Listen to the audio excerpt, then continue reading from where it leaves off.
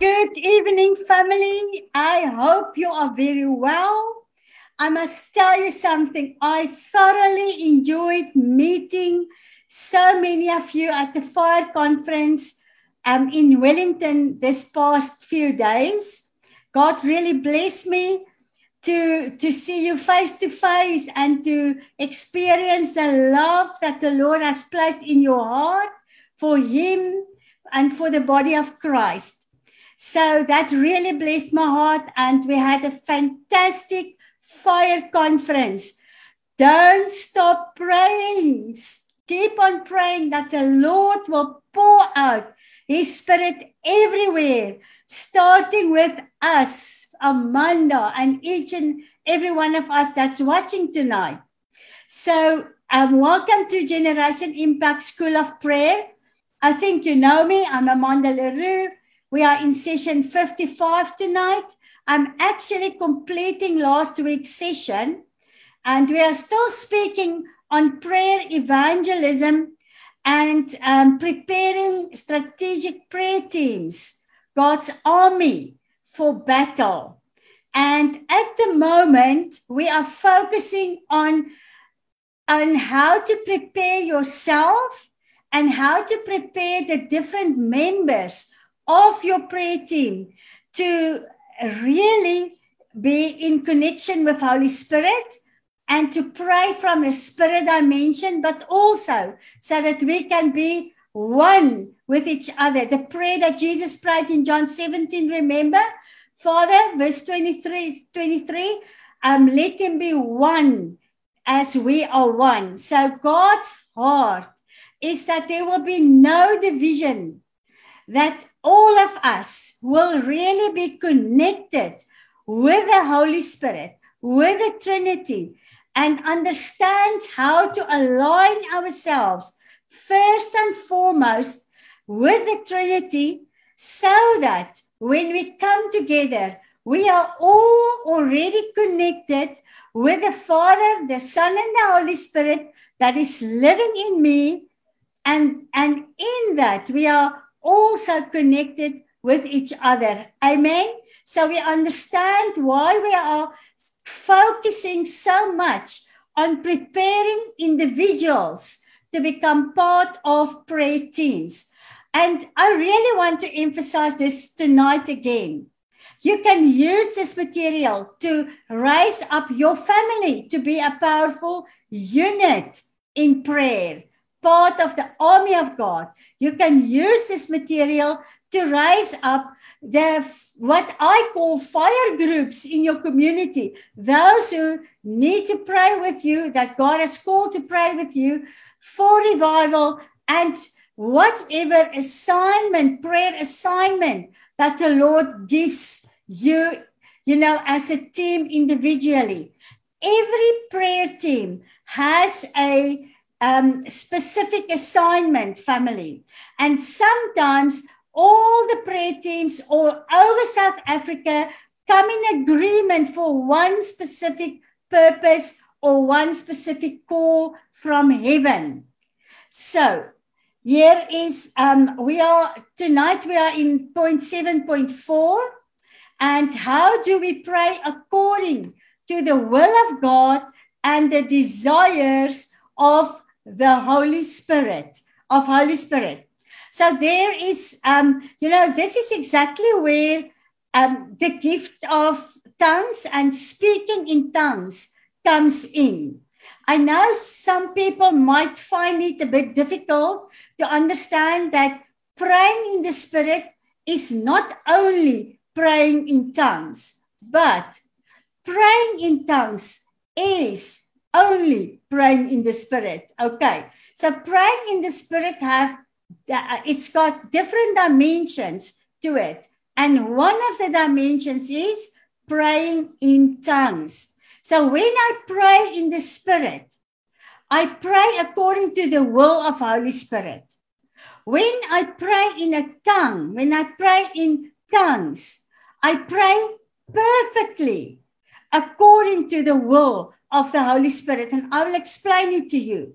So when I pray in a tongue or in tongues, I speak to God only. I do not speak to men. When I pray in tongues, Holy Spirit utters secret truths and hidden things that are not obvious to our understanding. We cannot understand it. Okay, that is exactly why many people are against speaking in tongues, because they feel they can't understand it. But I will show you in the Word of God, it was meant to be this way.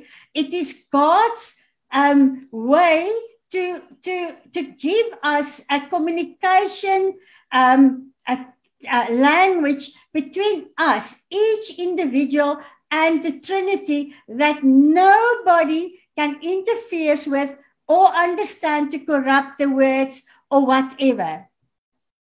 So when I pray in tongues, I edify and I improve myself. So praying in tongues is extremely important, because the Father gave this, let's say, a gift unto us. There's 3 dimensions to speaking in tongues. Okay, tonight we are only touching the surface of the discipline to pray in a tongue in my personal, private time with the Lord. Okay. So when I pray in a tongue, I said I edify and I improve myself. That is why tongues are so important. When I pray in a tongue, my desires begins to change. Okay? When my desires change, my nature begins to change. My nature becomes like the nature of Christ, because it is the Holy Spirit that helped me to pray in tongues. And I will show you, it's Him praying to Father the mysteries that only they know about. Stuff that needs a bit of a tweak in my life, and things that I need to discover that's not in order. And this is the way that the Lord in His sovereignty chose to edify me and to shape me, to my old nature to become like the nature of the Lord Jesus Christ and the Father and the Holy Spirit. And can I tell you something? Because Satan cannot understand tongues, and because he can see the fruit of tongues, he see the change when you are disciplined in praying in tongues. He see the power and the authority that develops in my life. That is why he would want us not to desire to receive a tongue, and why he would actually want even reborn people that's not Spirit-filled and did not receive the baptism of the Holy Spirit. Only their spirits were revived with salvation, but they never received the baptism of the Holy Spirit. Would want those people to persecute the people with tongues, that's speaking in tongues. And I think many of you can identify with me in this. So when my nature changes, as I pray in tongues and the Holy Spirit edifies me and it corrects me and it shapes my new nature, my prayers begins to change. My prayers will no longer be self-focused, self-centered, soulish. I will no longer try to change people and manipulate God and try to turn His arm to change people to suit my desires. No, I will change. My nature will change. The nature of my prayers will change. And I can finally align my prayers with what Holy Spirit is already praying. And Holy Spirit is praying what Jesus is already interceding for. Remember what I said? Jesus intercedes for us day and night. We never need to run around feeling anxious to find a person to pray for us for a certain or a specific situation. We can reach out and stretch ourselves out to heaven Just stretch yourself out to heaven and say, Jesus, you are already interceding for me. You promised me you are doing it. I do not know what to pray. I know you are praying for me. Help me, Holy Spirit. Because the word says that when I do not know what to pray, Holy Spirit also intercedes for me with groanings and sighs.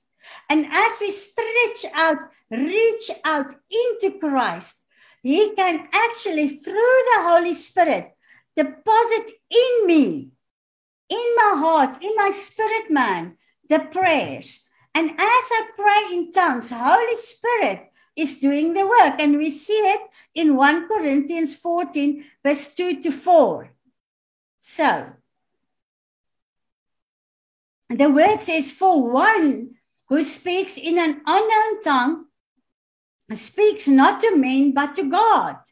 Isn't this, friends, think about it, that you have a direct line to Father God. And one of the ways that you can speak to Him is in your tongue. For God, for no one understands or catches His meaning. Because the Holy Spirit, He utters secret truths and hidden things, not obvious to the understanding. So here we have a team, the Trinity, working together to pray on my behalf, the secret hidden things and truths in the presence of Father. Isn't this phenomenal? Who doesn't want that? I want that. I'm putting up my hand. Let me tell you, it took me quite a while to receive the baptism in the Holy Spirit, to receive a tongue. Okay.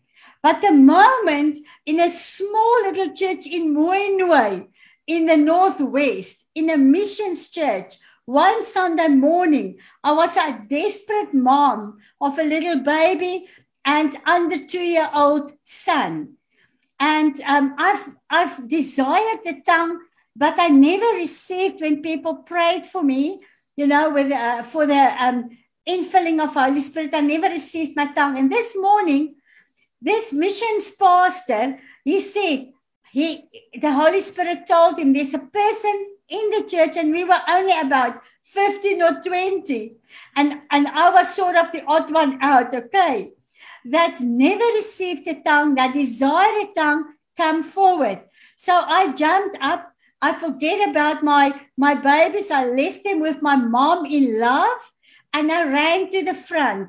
And as this very humble pastor, working with the poorest of poor in Moenway, started to pray for me, I did not only receive my tongue, I started to sing in tongues, and I couldn't stop. So they had to take me out of church into a small little room in the back of the church so I can sing my heart out in tongues and they can continue with the service. It's amazing. Once this happens with you, family, you will know, by no doubt, this is God. Now, verse 3 of 1 Corinthians 14 says, but on the other hand, the one who prophesies, who interprets the divine will and the purpose in inspired preaching and teaching, speaks to men for their upbuilding and constructive spiritual progress and encouragement and consolation. This is the purpose of prophecy. Whilst verse 4 explains the purpose of tongues. He who speaks in a strange tongue edifies and improves himself. Tongues is to edify and improve himself. When you speak in a tongue, in public, in a church setting or so, the Lord requires an interpretation. Uitleg van tale. Dis wat ons in Afrikaans sê. The Lord wants interpretation. But when I pray in tongues in my office, where I sit right now, the only thing that happens, it's a prayer prayed by Holy Spirit through me to the Father. It's mysteries, it's truths, it's hidden things that he's praying. And the purpose of the tongue is edifying, and it improves yourself. And then the word says, but he who prophesies, interpreting the divine will and purpose and teaching with inspiration, edifies and improves the church and promotes growth in Christian wisdom, piety, holiness, and happiness. It's phenomenal. So praying in tongues is doing that for me personal. Prophesying is doing that for the body. So the Lord does not want us to speak in unknown tongues in a church setting without interpreting. I'm now not talking about when we come together to pray, okay? Sometimes we can pray in the Spirit and we can sing in the Spirit. And we can pray in tongues and sing in tongues. And then the word says, and I will read it again today, and then we pray intelligently with our mind as the Holy Spirit gives. And we can sing intelligently with our minds. So what I'm going to share with you right now is not in your notes, but I will send it out with the next set of notes, okay? In the Greek, the word in the Spirit is pneumati. And that is wind, breath, spirit, speaking of Holy Spirit. In a tongue, in the Greek is glossai. It is the tongue, by implication, a language. So pray in the Spirit is to pray with the wind, the breath of the Spirit. To pray in a tongue is to pray in a heavenly language. We cannot pray in tongues if we do not have the Holy Spirit. If we pray in tongues without the Holy Spirit, it's a demonic tongue. It's a dimension of the kingdom of darkness. And we need to take note of that. Okay. So I've prayed for many people that had a demonic tongue because they received the tongue before they were saved.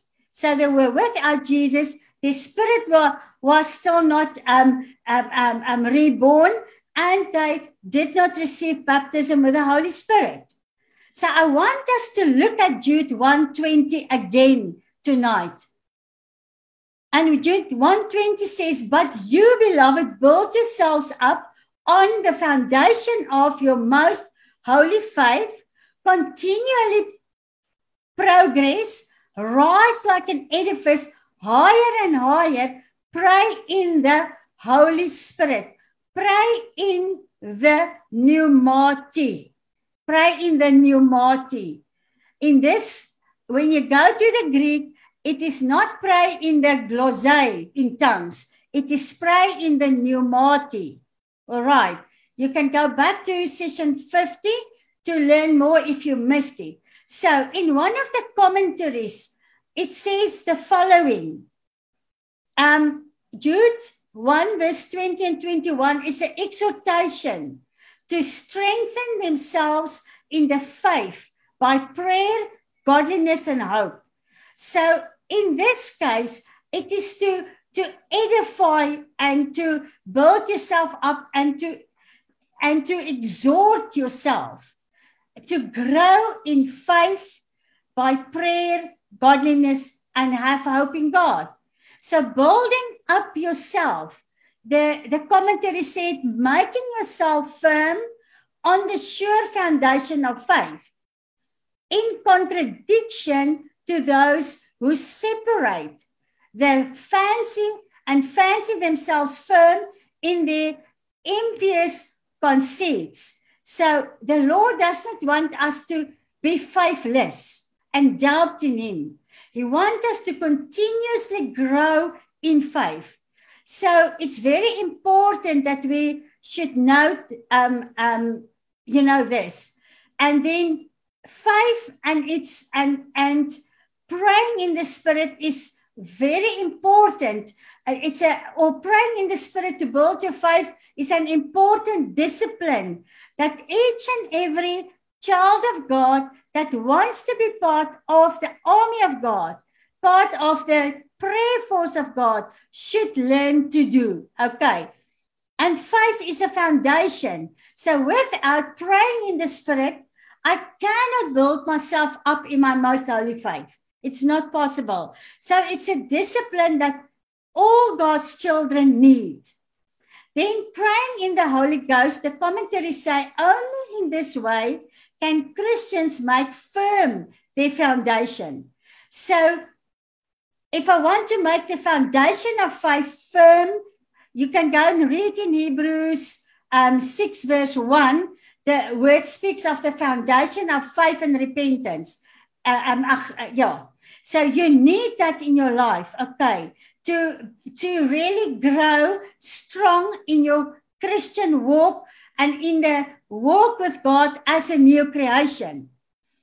So the Greek, again, is using the word actually Holy Ghost, Holy Spirit, Holy Ghost. And it is,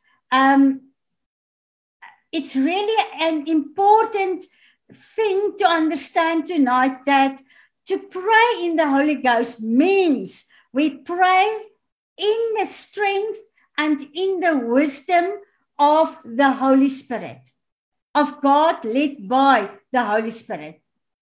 We pray in the strength and the wisdom of God led by the Holy Spirit.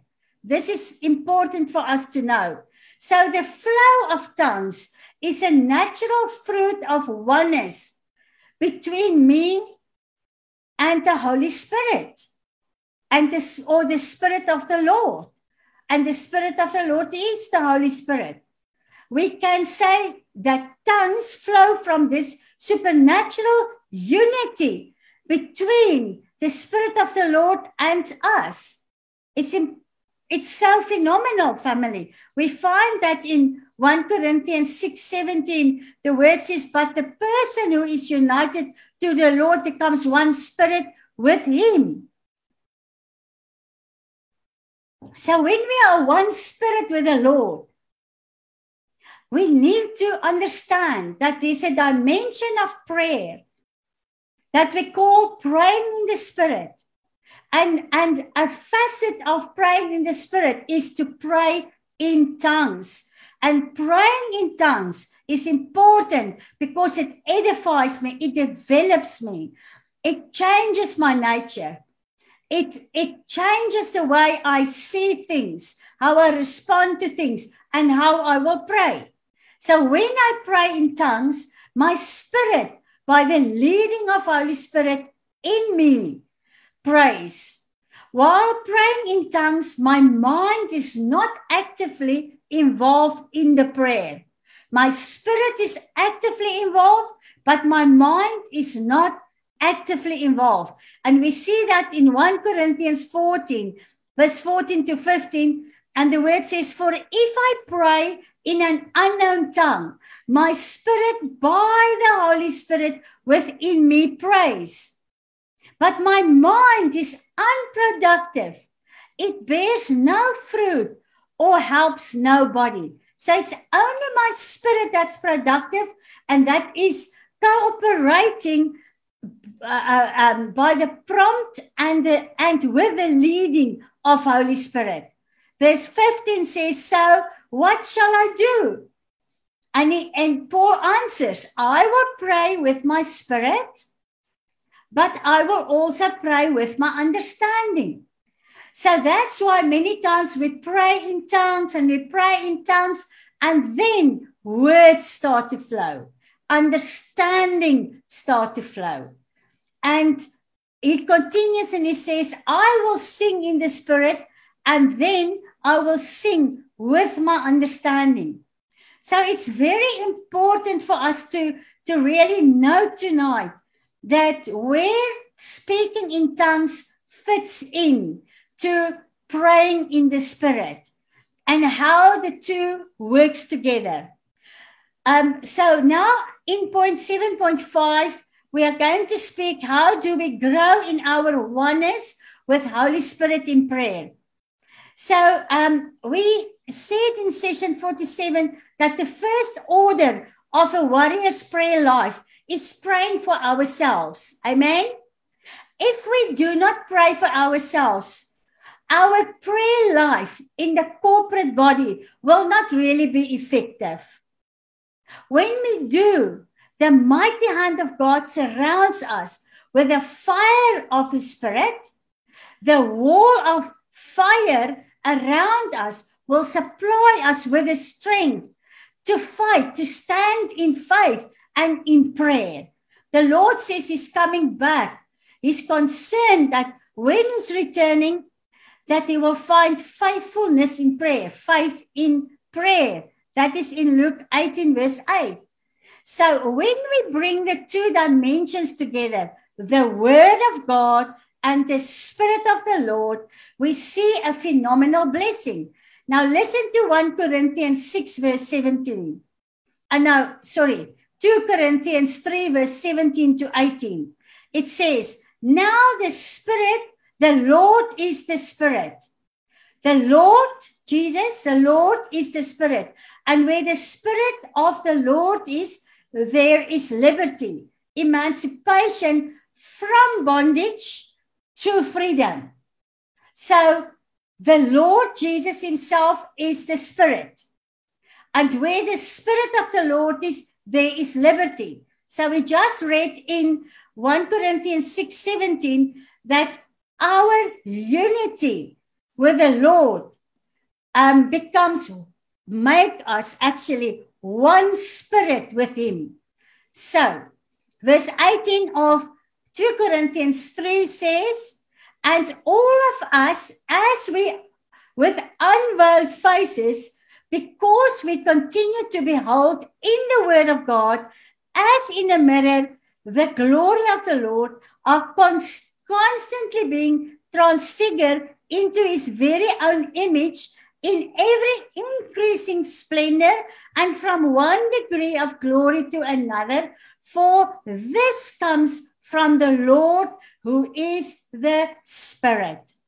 So now we see how our involvement in the Word, as we read the Word, as we pray the Word, as we look into the Word, as into a mirror, the glory of the Lord are continuously transfiguring us into His very own image.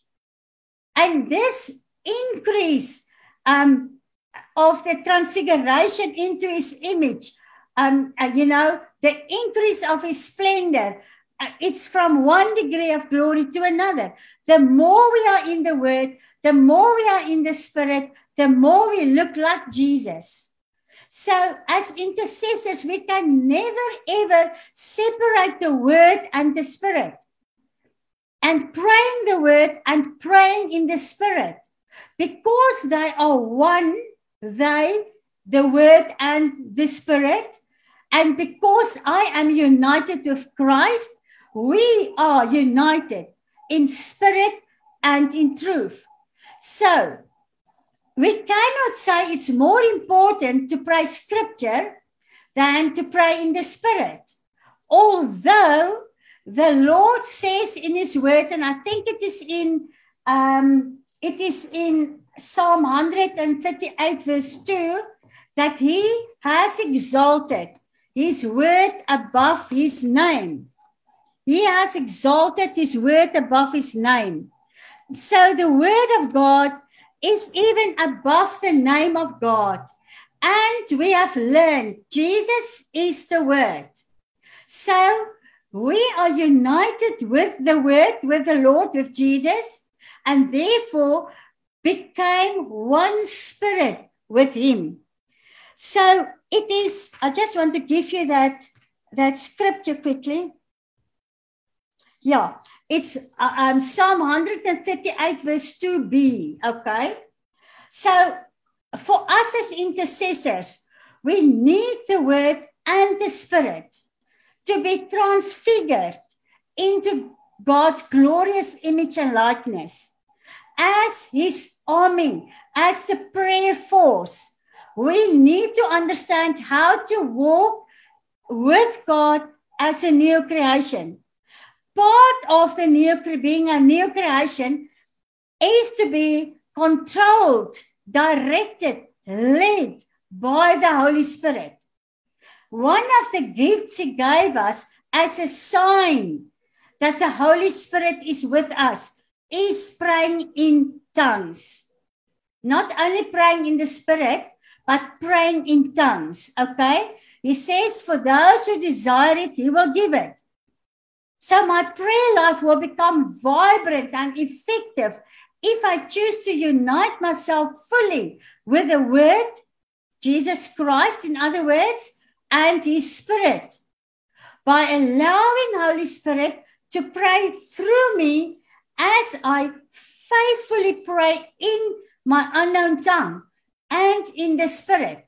And it's like Paul. Paul said in 1 Corinthians 14 verse 18, I thank God that I speak in strange tongues, languages, more than any of you or all of you put together. So I ministered to an elderly Indonesian man in Ambon. I had to pray for him. He was part of the people that came for prayer. He was sick. He sat in the tent that was allocated for all the sick, very sick people.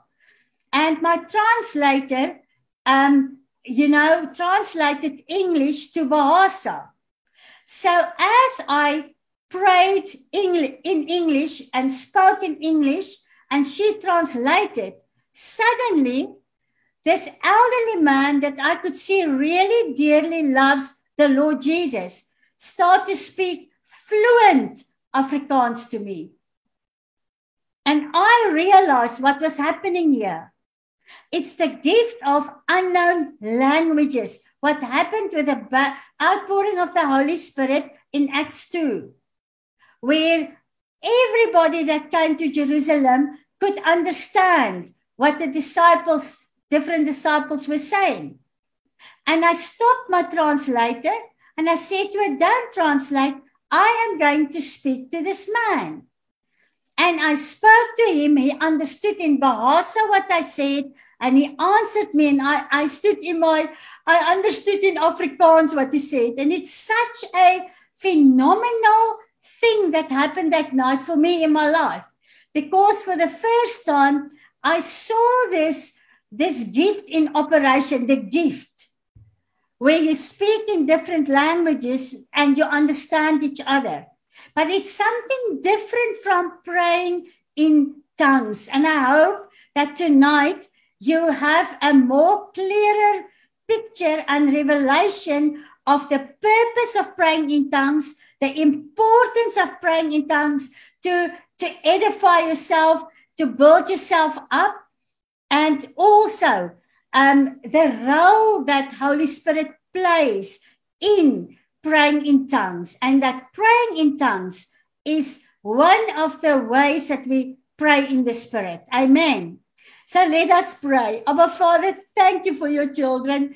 Thank you for your sons and daughters. Thank you that I know as we pursue and say from the 26th on for 10 days, Lord, pursue you for a mighty outpouring of your Spirit in each one of us, in each home, in each community, and in our nation, God. I pray, meet your children right where they are. Meet every one of your sons, meet every one of your daughters right where they are.